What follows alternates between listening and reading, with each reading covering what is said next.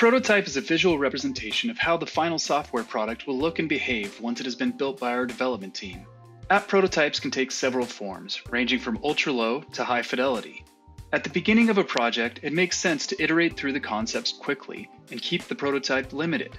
But as the designs progress, the fidelity and complexity of the prototype will increase.